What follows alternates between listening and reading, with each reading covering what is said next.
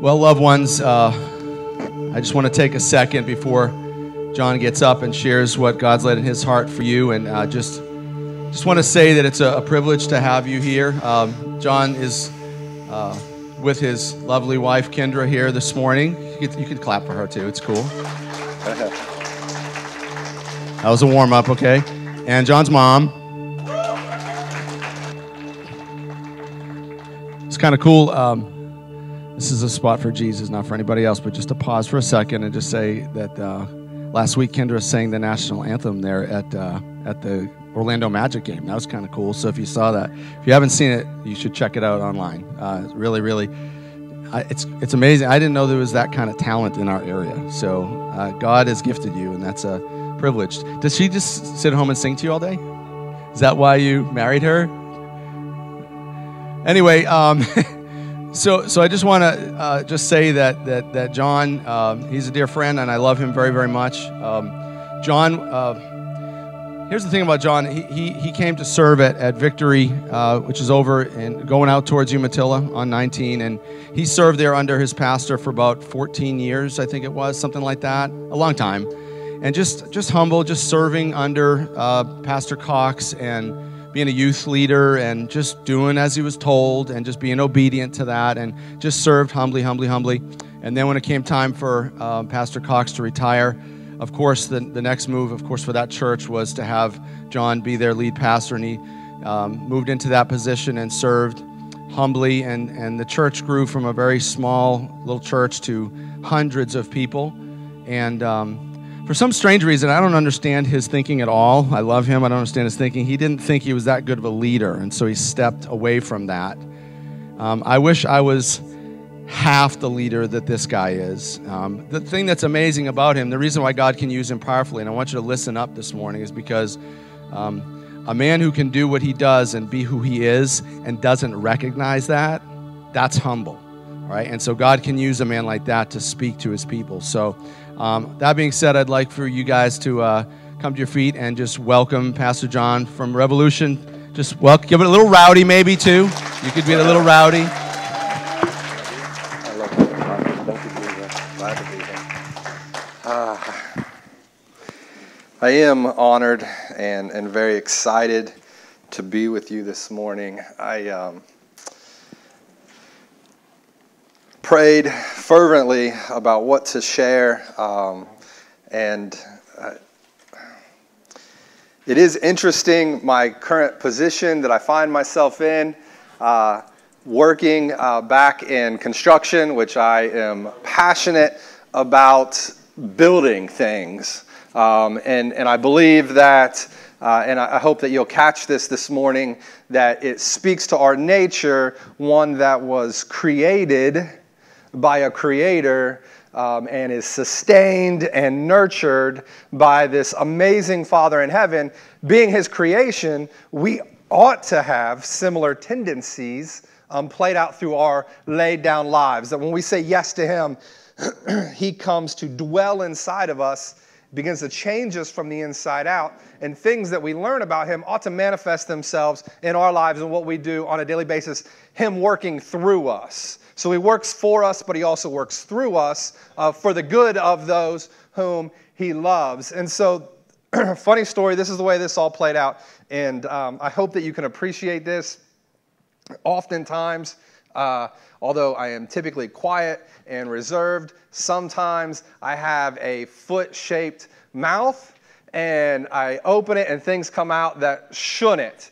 And there was a particular day at work a couple of years ago when a lady sitting nearby, she said, I just want to have enough money where I can quit my job, go live on the beach, hang out with nobody but my kids and my husband, and just drink pina coladas all day, every day. And I'm just sitting over at my computer, kind of minding my own business when the mouth opened. And I said, that would be terrible. You would be fat, dumb, and you would get cancer. And she stopped what she was doing and she gave me this glare and she said, what do you mean? I said, if all you did all day, every day was sit on the beach and drink pina coladas and not work and not hang out with people, those are the things that would happen. You would get fat. You would probably get sun cancer. And because you're not using your mind the way that you were created to use it, you're going to get dumber and dumber and dumber and dumber. And she's like, well, when you put it that way, maybe it's not that attractive of a thing. And so I want to maybe shift the way that we think as followers of Christ. Thank you so much. Thank you, brother. As a faith family, if you work 40 hours a week, and some people would say, well, I remember my first part-time job too. For 40 years of your life, then you will put in 80,000 hours at a job in your lifetime. On top of that, if you go to college and you go to school, you put in another 15,000 hours just preparing to go to that workplace. And so about 95,000 hours of our life is spent working or preparing for work. And it's easy in a surrounding like this, where there's music and there's children's church workers and there's people that get up and share the Word of God. It's easy to think that, well, I can't sing, play an instrument, or speak, so I don't play a role in God's plan for the kingdom. It's easy day after day after day going to work, which I do on a daily basis. I work for the city of Mount Dora.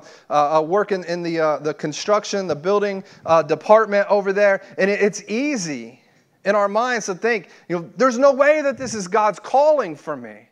I should be doing more. There's a place for me. And it's easy to yearn for mission work or a place in what we would call the local church. And we say there's got to be some ultimate purpose for me more than just sales or teaching or serving or whatever it is that you do.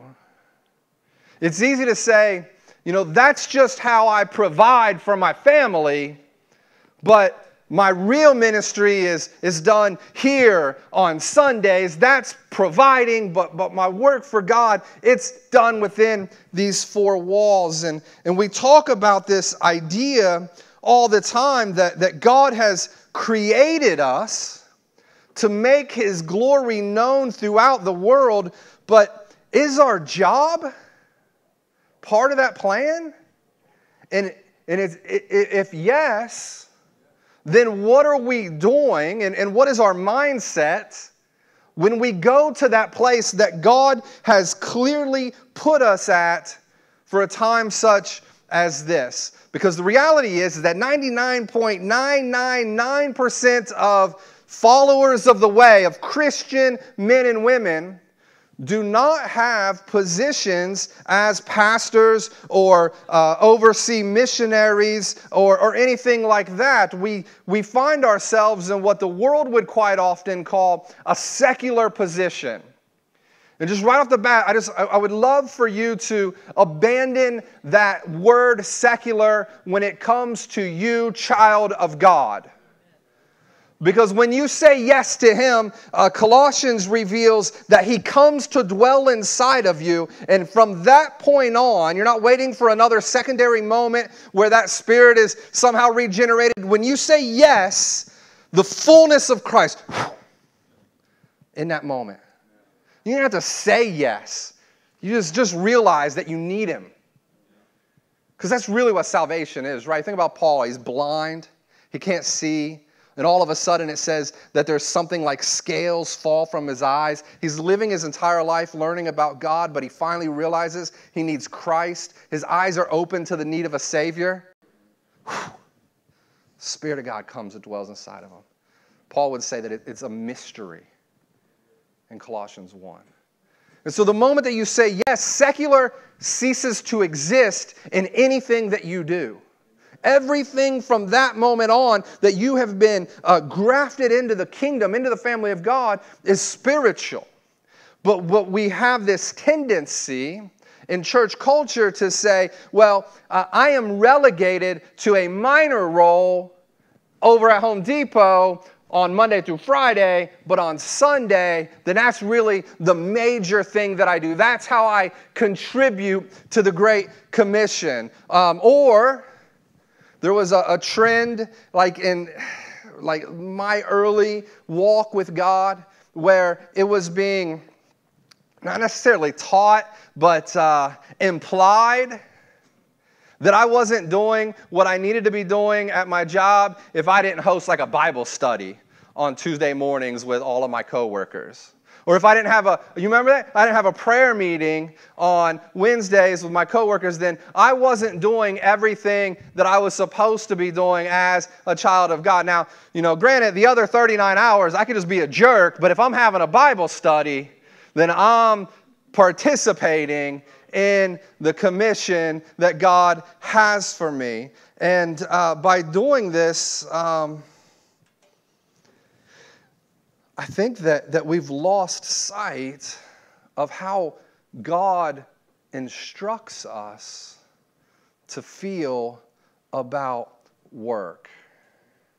Now, we'll fall into like 4 categories when it comes to work, and hopefully we kind of can all land on the same page when all of this is said and done.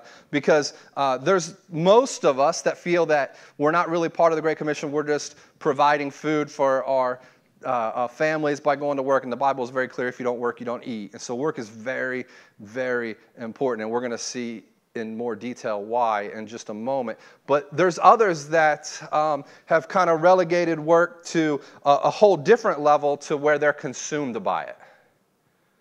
They're controlled by it. They don't rest, they work all the time, even when they are with the most precious gifts that they've been entrusted, their spouse and their children. They're still on their phone, answering emails, making phone calls. They're not there. Their mind is somewhere else. And when we do that, there is a danger of our work becoming our idol. And I believe more than anything, 1 Corinthians chapter 10, if you have a Bible, you can turn there, or if you're on your phone, you can jump over there. It'll be up on the screen. I think that more than anything, 1 Corinthians is probably the most appropriate truth that ought to be the colander in which our work passes through. Verse 31, and it says, whether you eat or drink, there's this fancy word, or whatever it is you do it all to the glory of God. And so, church, have you ever thought that how am I using this 80,000 hours or 95,000 hours for the glory of God? Because the gospel doesn't just affect what we do as a faith family. The gospel uniquely transforms the way that we understand what we do at our 9 to 5. Whatever you do it for the glory of God. Genesis 1 and 2 shows us that God delights in work. It says in those first 2 chapters of our Bible that not only does He delight in it, He enjoys it. He describes His work in creation as something that He delights in, and not coincidentally, it describes it in a 7-day work week. That He enjoys, He delights. The psalmist says this, the 104th Psalm, verse 30, it says, may the glory of the Lord endure forever. May the Lord rejoice in His works. He echoes this over in Proverbs chapter 8. It's the exact same language. The Bible depicts God as a working God who creates, sustains, nurtures, and provides. And in the process, follow this, not only does He work for us, but part of the work that He does, actually a large majority of the work that He does, He has chosen to do through us. God working, yes, but His working through you. Those that have said yes to Him. In other words, all that God is doing in all creation, the providing, the nurturing, the sustaining, He's doing that for us through His work. The simplest form is this. The only reason that you are breathing right now is because God has chosen to allow us to breathe. And at any moment, if He says, nope, it all ends.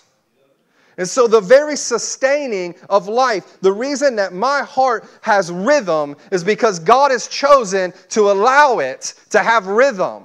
He works for us. He sustains each and every one of us. Even the good work that we do is actually Him doing it through us. I'm going to use Luther a little bit, Martin Luther, in a lot of this. One of the things that he says is this. When we pray the Lord's Prayer, we ask God to give us this day our daily bread, right? And He does. But check out what Martin Luther says. He says, how does He do it, though? He does it by means of the farmer who planted and harvested the grain. He does it by means of the baker who made the flour into bread. And He does it by means of the person who prepared our meal. And so you ask God for this day, your daily bread, and He is gracious enough to provide. But He did that through the work of many others. Long before we asked, God was preparing what we needed for this day. Luther goes on to say, he said, God could easily give grain and fruit without plowing and gardening. There's no reason that it had to be the way that it is outside of God saying, this is so. Before rain fell from the heavens, He chose for water to bubble up out of the ground. He can do it however He wants. But He's chosen to answer our prayers through the work of others. So He delights in His work. He works through each and every one of us. And we find ourselves in Genesis. Turn there if you would. Genesis chapter 1, verse 26.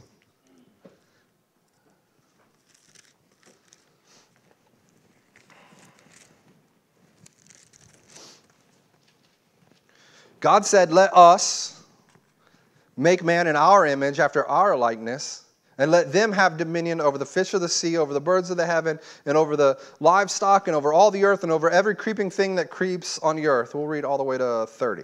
So God created man in His own image. In the image of God, He created him. Male and female, He created them. And God blessed them, and God said to them, be fruitful and multiply, and fill the earth and subdue it, and have dominion over the fish of the sea, over the birds of the heavens, and over every little living thing that moves on the earth. And God said, behold, I have given you every plant yielding seed that is on the face of all the earth, and every tree with seed in its fruit. You shall have them for food. And to every beast of the earth, and to every bird of the heavens, and to everything that creeps on the earth, everything that has the breath of life, I have given every green plant for food, and it was so. God created man, and immediately He tells him, I have given you this to work. It becomes even more of a reality in Genesis chapter 2, verse 15, when God plants Adam in the garden, and listen to what the Bible says. The Lord God took the man and put him in the Garden of Eden to work it and to keep it. See, in many of our minds and thoughts, work becomes another one of those four-letter words. But the reality of work is that it was given to us. Notice the location that it was given us prior to the fall of man. Work was given to us by God as a good thing before the entrance of sin. We think, and we like to think, that work is a product of the fall. Instead, work is part of our history from the very beginning. Philip Jensen said this. He said, if God came into the world as a man, what would he be like?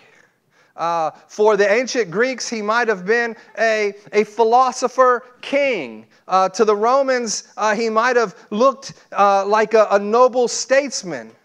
But the God of the Hebrews, how does he come into the world? As a carpenter. He came as a man who worked.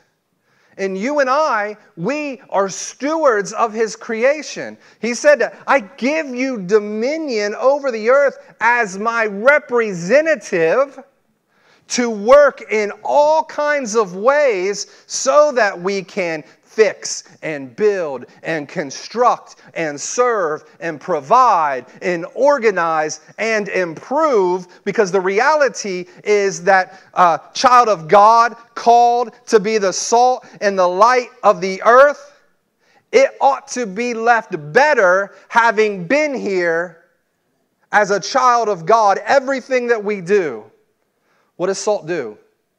It makes things better. What does light do? It brings light into darkness. This is your role as a Christian, as a child of God, at the most basic core of who you are. What are you supposed to do? You're supposed to make things better and brighter for everybody that you come in contact with. That includes what we do in our work.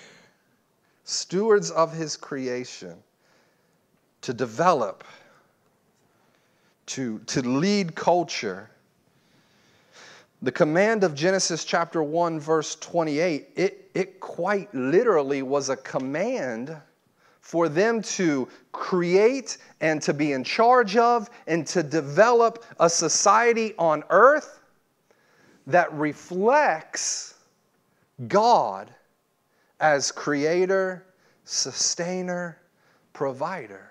That in everything we do, we are reflecting his nature through our laid down lives. And so we work in a world, and because of his goodness and his blessing, people thrive and flourish. We create things, we provide goods and provide services. And though work is supposed to, in the original command of work, and it was developed for it to be purposeful, we lose sight of that, and sometimes work feels pointless.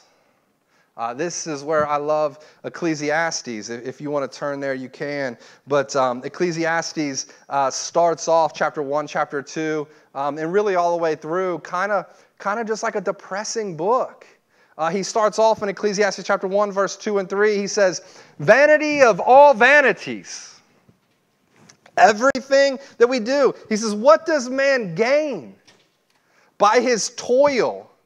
Everything that he does, all the toil under the sun. What's the point? What's the purpose of it? He goes on to say in chapter 2, he says, I hated, this is chapter 2, verse 18 and 20. He says, I hated all my toil in which I toil under the sun, seeing that I must just leave it to man who will come after me. And he who knows whether he will be a wise or a fool, yet he will be master of all that which I have toiled and used my wisdom for under the sun. He goes on later in chapter 2, verse 23, he says, what has a man from all of the toil and striving of heart with which he toils beneath the sun? For all of his days are full of sorrow, and his work is nothing but a vexation. Ecclesiastes, depressing book. But in a very real sense, it's true. We feel this way at times. We work and we bust our butts and we work and we work and we sweat and we're tired and we're hurt and we're filled with pain and we get hurt at work and our boss is seemingly just getting richer and richer and things for me are just getting harder and harder, and we get to that point in our life where, like, what's the point? Like, this is pointless. I don't understand. God, there's got to be more than this. Just let me go to some other country and be a missionary. Please, God, save me from all of this.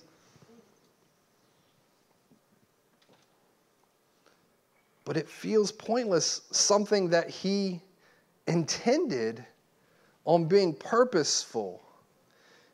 And although it was designed, work, to be selfless, oftentimes it can be selfish. Exhibit A, the Tower of Babel. I mean, they were literally creating something in order to create identity. And you've seen this in the workplace. People using each other as stepping stones to get to the next position, fighting for a name, fighting for a raise. Just, I'm going to get mine. I want to be more. I deserve more. And if we're not careful, we can end up looking at our jobs as places of identity, place where we get meaning, places where we find joy. When we idolize or overvalue work, we fail to see God's limits for us. I try to be very careful when I'm having conversation with someone new. It doesn't happen often because I'm introverted, but when it does, when I'm forced to do it, I try real hard not to say in that first sentence after meeting somebody, what do you do for a living? Hi, my name's John, I'm this. What do you do? We have a tendency of doing this, yeah? Why? Because we've been taught that our identity is in what we do. And so I try really hard to change that conversation. And, you know, who am I? First and foremost, a child of God. Who am I after? I'm a husband. I'm a father. I'm a son. Oh, by the way, I do this, but that's not where my identity is found.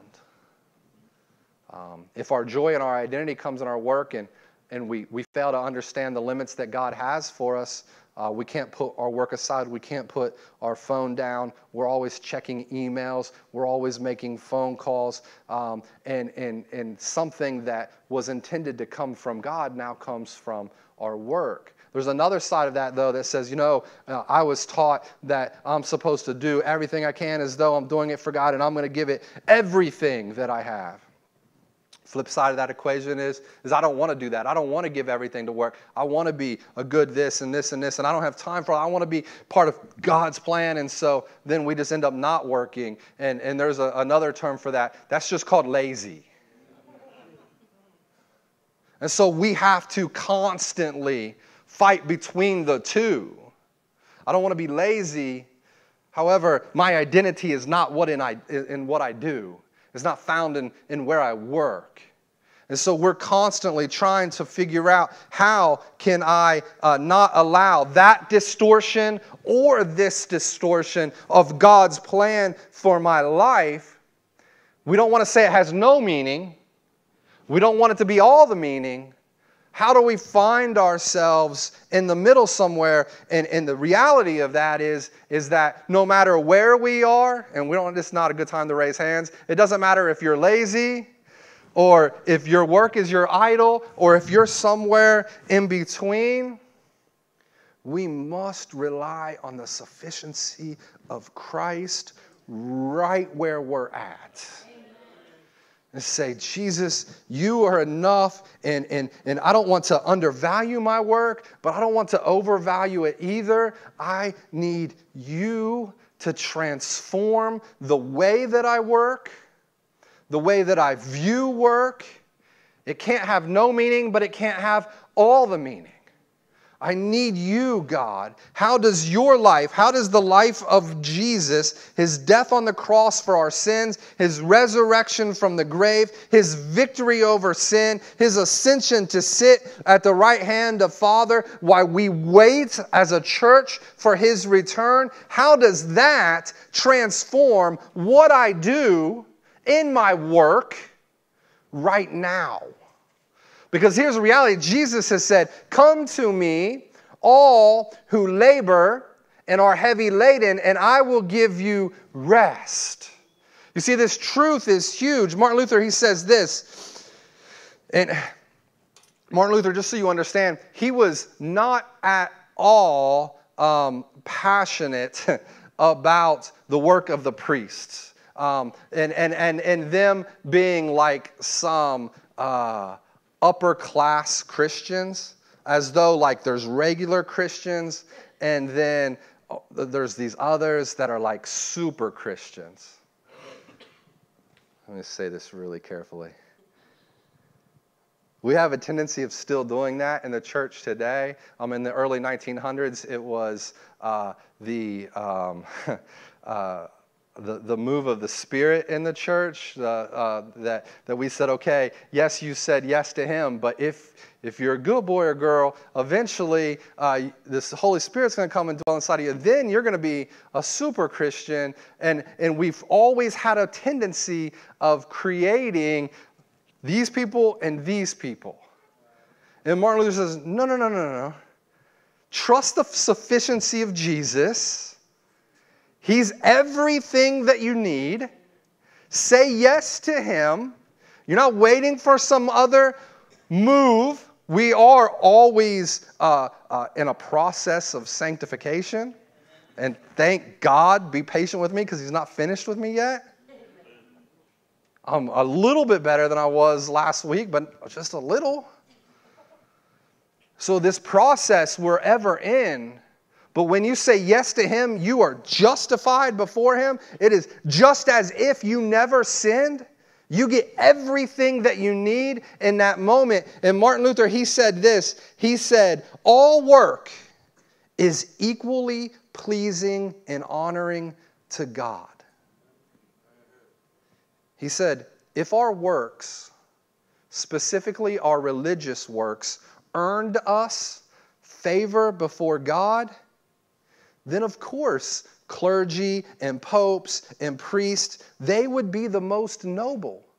And they would have the most favor before God. And everybody in that sense would be second class. But he realized this truth, that if we are accepted before God based solely on our faith in the finished work of Christ, then there is no work that we can do to increase our status before God. His cross has secured our salvation, and we are free to rest in him as the only one that has done superior work. Jesus is the only one that's work was better or more important than anybody else's. He said it's pure invention that popes, bishops, priests, and monks are called to the spiritual state, while princes, lords, artisans, and farmers are called to the temporal. He says this is deceit and hypocrisy.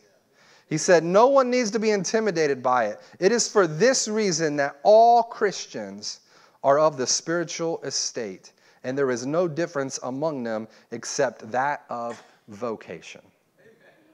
That's the only difference. 1 Peter says it this way. He says, we're all consecrated priests.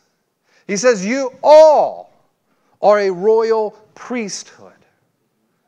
Luther says this. He says, it doesn't matter if you're a cobbler, a blacksmith, a farmer. Each has the work and office of his trade, and yet they are all consecrated priests.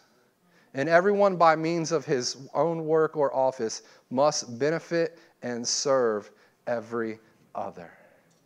Yes! You know that scripture that says that truth will set you free?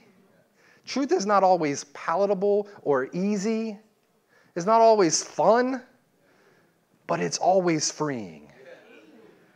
That no matter what I do it for His glory, and it's just as important as anybody else's work because I'm pointing people to Him.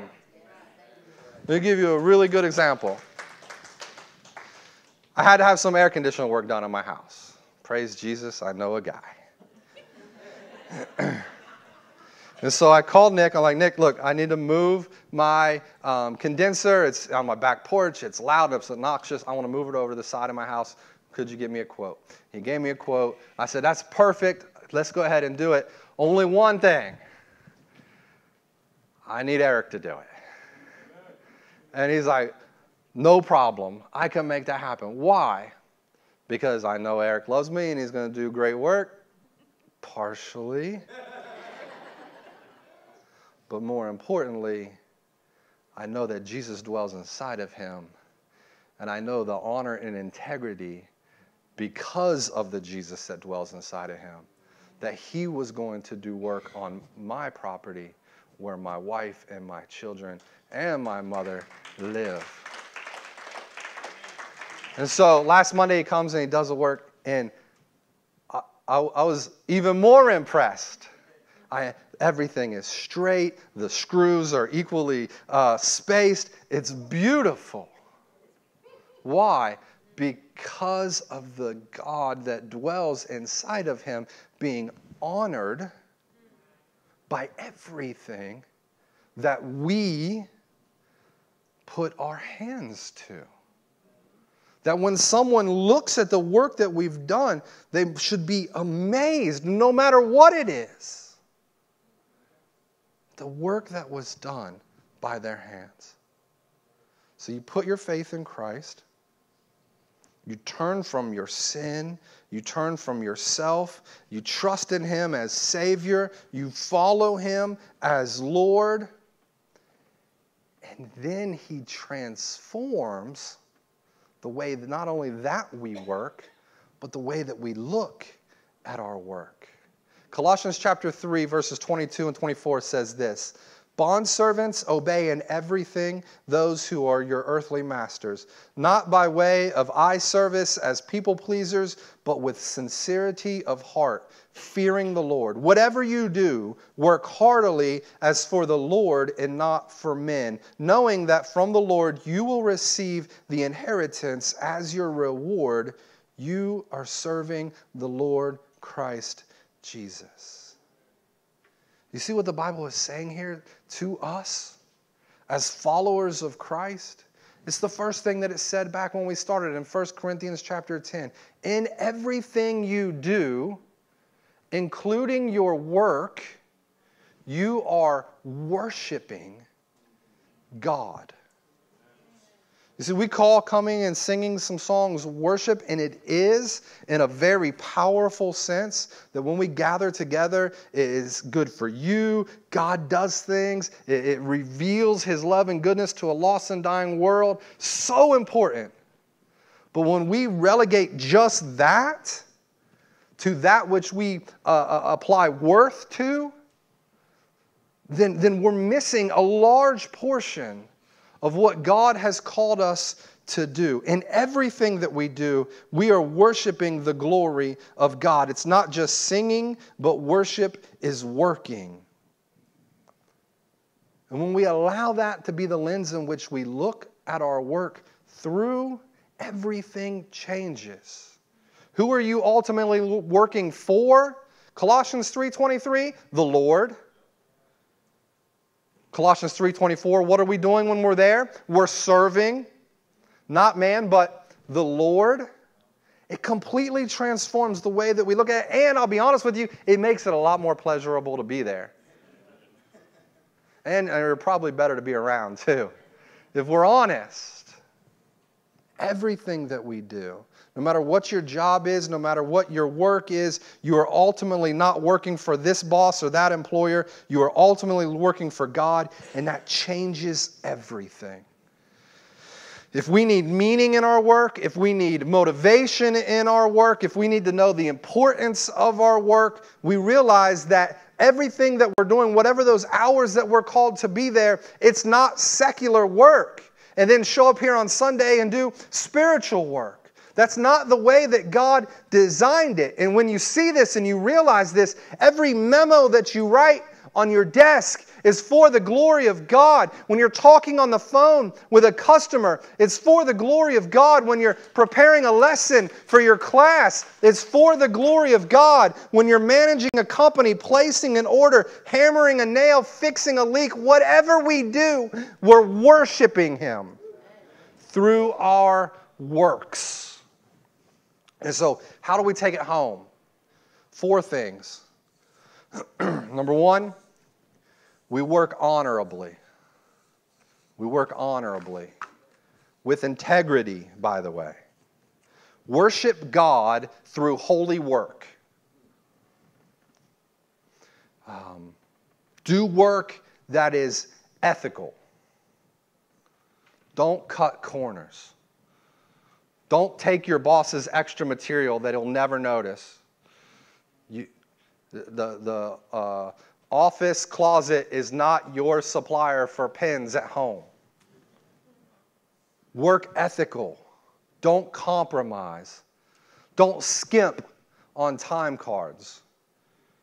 If you're getting paid for 8, work 8. Work it. Because it's for His glory. It's worship before Him. I love competition, but I don't compete at work in the way that the world competes at work. I don't have to make a name for myself because the name that is above every other name has already made a name for me.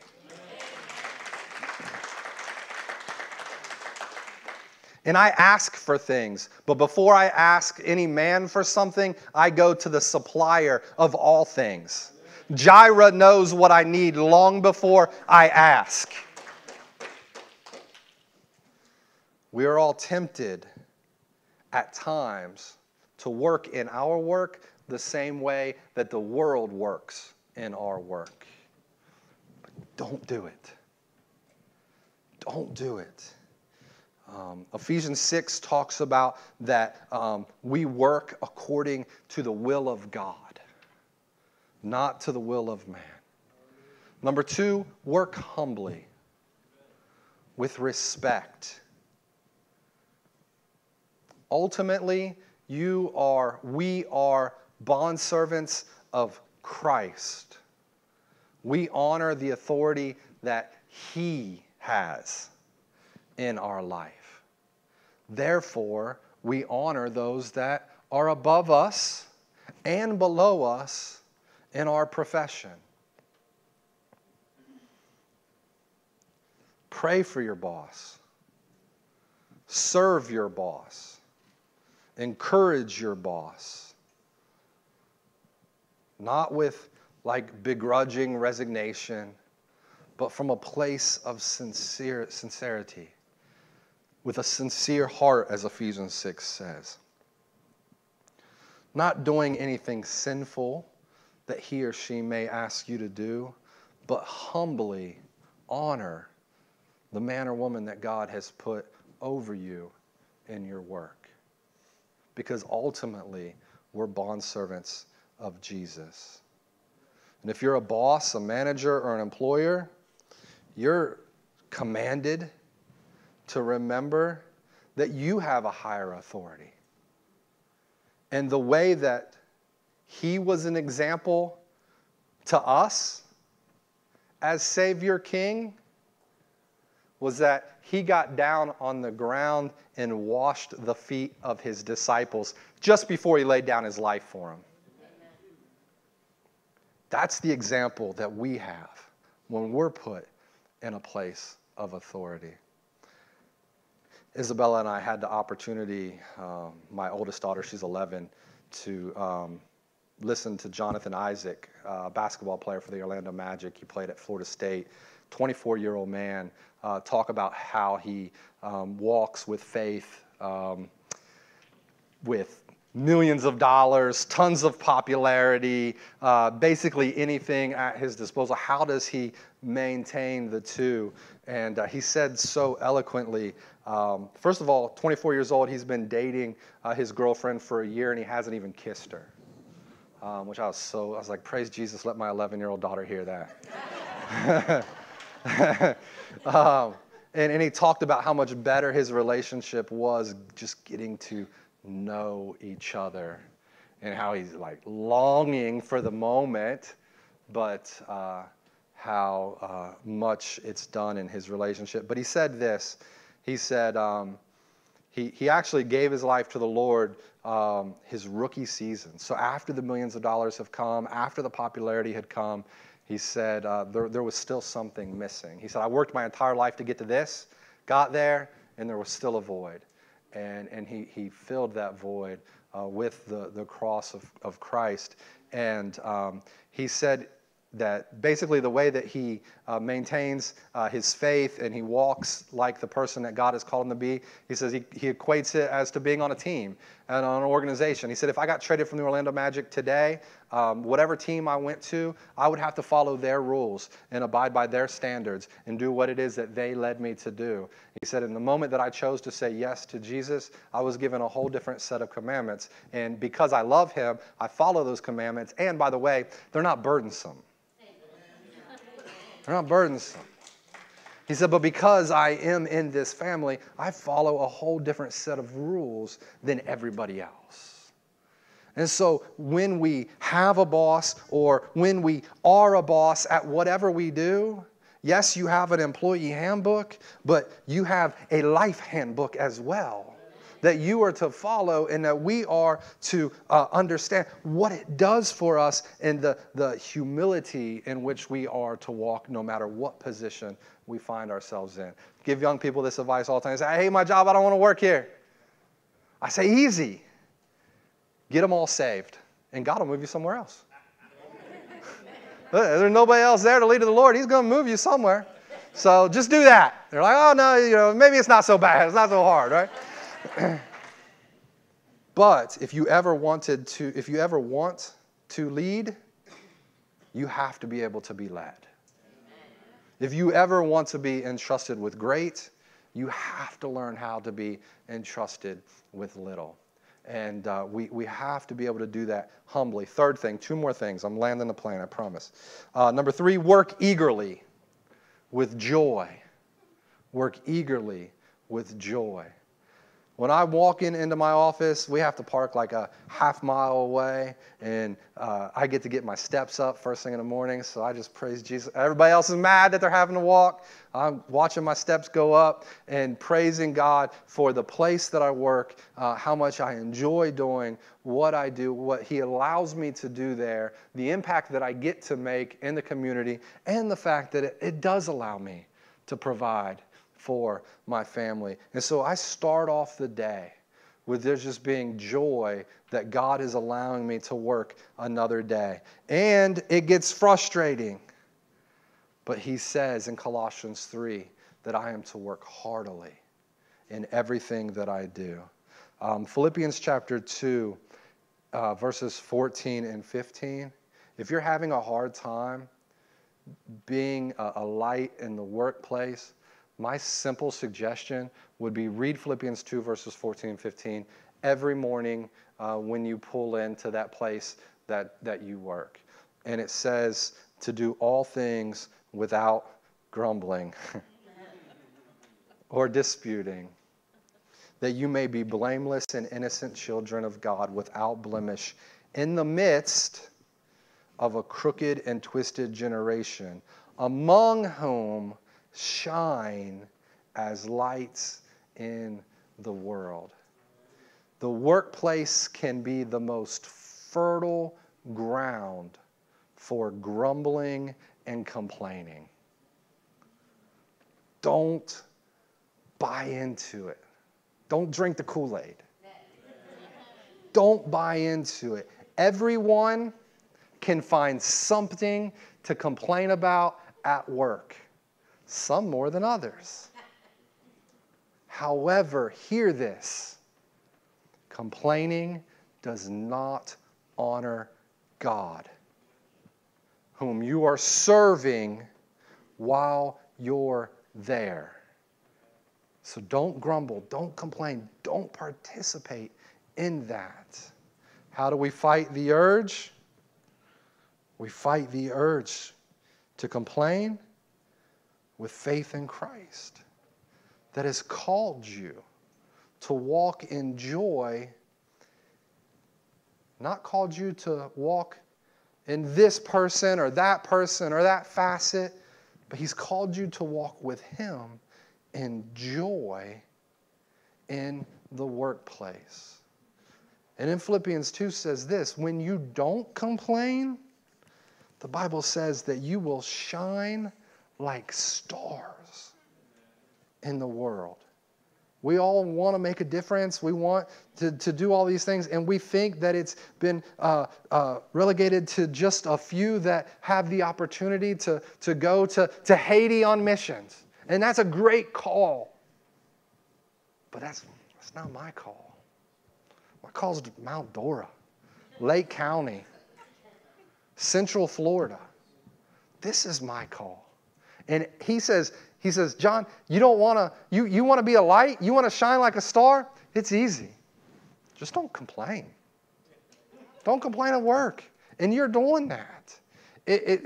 He says you will stick out in the world of work when you don't participate in the complaining. When you work with eagerness and with joy by a man or woman that is no longer dependent on their joy being found in work. Because the moment I said yes to Him, He became my source of joy. I don't have anything to complain about because He's given me everything that I need. Christian, you are free to worship God wholeheartedly as you work. Not by telling others to stop complaining, but by you not complaining. That's the beauty of this. I don't have to tell everybody how bad they are. I just get to be the best me. Let's hear me. Let's don't do that. Let's be a people that refuse to judge somebody that we've never walked in their shoes. The only person that doesn't have something to complain about is you, the one that has put their faith in Christ Jesus. Last thing.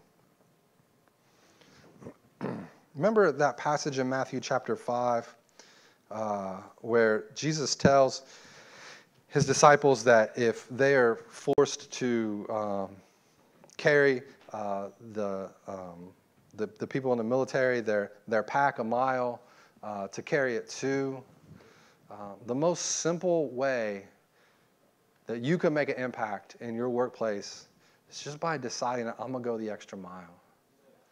That when I put my hands to something, it's going to be the best thing that this office, this place has ever seen. Because I did it not for them, but for the glory of God. And it's deserving of the best that I have to offer. And so the question that we have to ask is, how can my job, my work, my skills, how can I use that to impact the world? The reality is it starts right at home. Lake County will never be the same if just the 40 or 50 that are gathered here this morning would say, my work is transformed because I've been transformed by Christ Jesus. We know that His glory is going to go throughout the world. We know that every people group is going to have opportunity to know the gospel, and then He's going to return. We know this.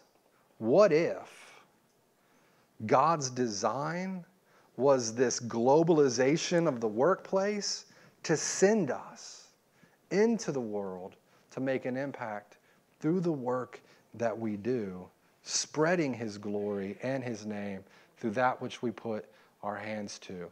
You see, I think the church of the past made it far more difficult than it had to be. And in doing so, we lost sight of that very thing that was right before us. He's given us an ability. Let's use it to make his kingdom known throughout Lake County, throughout Florida, throughout the United States, and God willing, even throughout the world. Let's pray. Close your eyes with me if you would. First and foremost, if you've never said yes to Jesus, everything I've just said is nothing. It starts there. The greatest thing that I can tell you is that there's a God in heaven that loves you, that desires to walk in a relationship with you, and he wants to join you right where you are. Don't wait for the moment that you think you've got it all figured out, because I promise you that day is never going to come. Instead, know this: everything is better that Christ is involved in. And it's as simple as saying, yes, Jesus, I need you.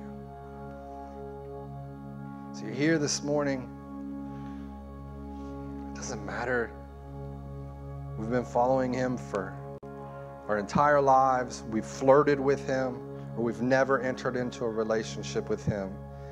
It's never a bad time to remind ourselves, yes, Jesus, I need you. I need you in everything that I do. And we all have different jobs. We all come from different backgrounds. Some of you are going to work this afternoon. Some of you are going back to work tomorrow. Some are retired. Some are looking for jobs. God knows your place, and he is sufficient in the midst of it. But hear me. God has a mighty purpose for your life. Don't ever allow the enemy to whisper in your ear and lie to you and tell you what you do is insignificant.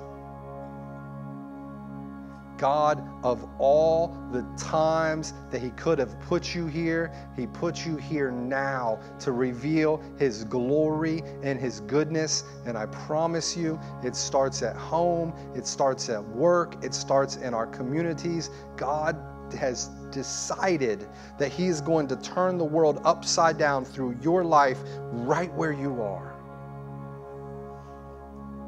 Father, let us see, everybody in this room, the significance of the work we do, the lives that could be impacted by just us not complaining, by us going the extra mile, by us worshiping you with our work. And Lord, for those, that man or woman that is here this morning, that going to work has always been tough. They've never looked forward to it. It's tough. They have a boss that is just seemingly impossible to work for. Maybe they don't earn what they're worth. God, I pray that you would use them in that place, that you would allow them to be lifted up and promoted through that organization or another. But God, use the place where we are right now to impact those that are around us and to propel us to the place that you have ultimately called us to be. God, I pray that when this short-breathed life is over, that Lake County, that Florida, and that this world would be better and brighter because these your people existed in it for a time. Lives changed by our laid down obedient lives, God. Empower us and show us how you're working through us for your good and your glory. It's in Jesus' name we pray. Amen and amen. I love you so much. Thank you for allowing me to be here today.